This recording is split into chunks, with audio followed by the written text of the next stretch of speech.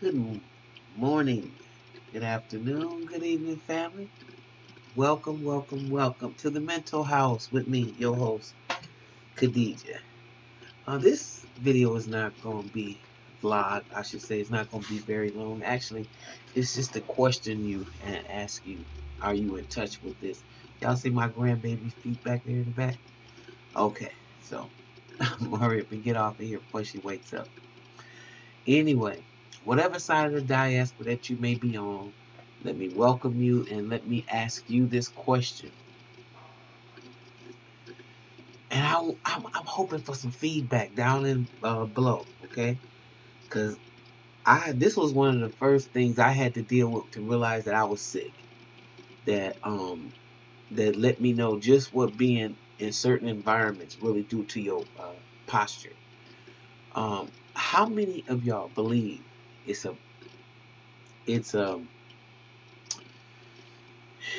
there are some people who can be addicted to drama? How many of y'all out there believe that?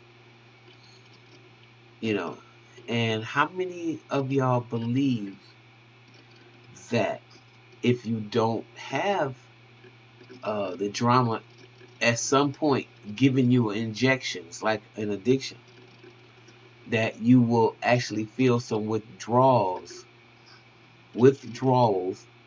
just like a junkie? How many of y'all out there believe that? I know a lot of y'all don't believe that, but I'm here to tell you it's the truth. That was one of the first things I had to tell myself to get in touch with a reality that I wasn't able to, that I didn't want to admit. And I realized that a lot of people in my community, it's not that we're stuck on, and we're aware that we're addicted to drama. It's just that they've allowed a lot of drama where we dance at, and that's how we've learned how to adjust, and our personalities and our characteristics.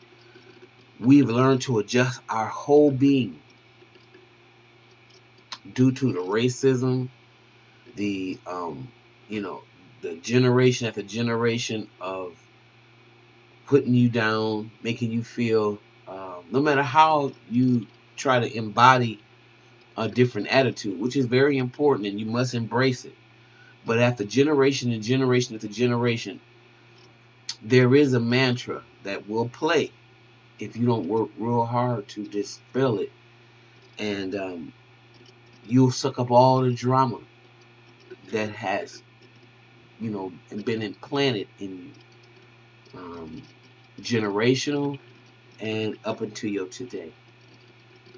It's just like a lot of people don't want to give any credence to what we're experiencing right now in terms of young people, in terms of violence, and a lot of people wondering how can these young people be so violent? How can they be so? A lot of us are not giving any credence to the fact that these are our drug babies. Some of them, in some cases, second generation of drug addicted fetuses who have now grown up and who are void mechanically of anything that's human. So you're walking around here with a lot of zombie-like people. Y'all don't have to watch that Walking Dead shit on TV. All you gotta do is walk through the hood, and you can see some of these young people who parents or their might have been given psychotropic drugs because their parents wanted to get a check, and they got them a check, and they put them kids, those boys, on pills, Ritalin, Depakote, you just name it. I know because I've administered it. Okay. And what I'm saying is, this is the result of a lot of this madness that you see running around here. These people are full of drugs, full of lead, because that is another factor in producing the brain to be damaged, is when you have a lot of lead inside of your system. And most of the kids that live in a lot of these homes that are in the urban areas, y'all like to say urban, y'all know that they infiltrated with lead. You know damn well that they got their brains are damaged.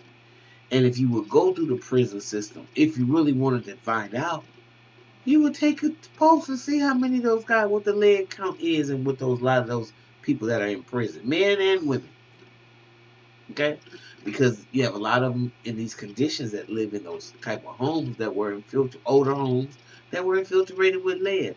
Yeah, of course they got the lead abatement team that come out and take, supposedly remove the lead from your home, but how much and how many homes have you lived in and then subjected yourself to before you got in touch with or before the abatement team came out to, to service where you live in now? So really, when I say stuff like the hood's a graveyard, I don't really mean that to be funny.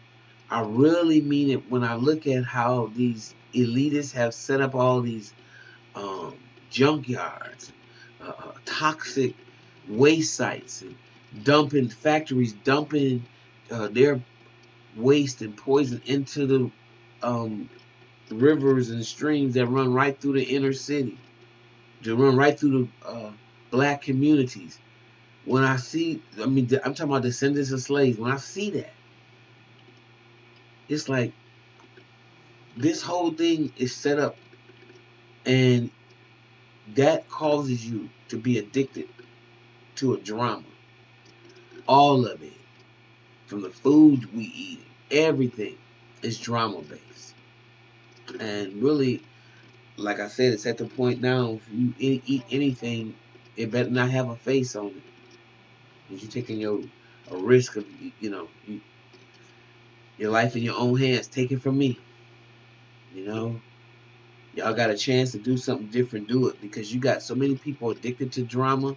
They've been addicted to drugs since they birth. Some of them are coming to birth with alcohol fetal syndrome. And they're running around in your environment, wreaking havoc on your community.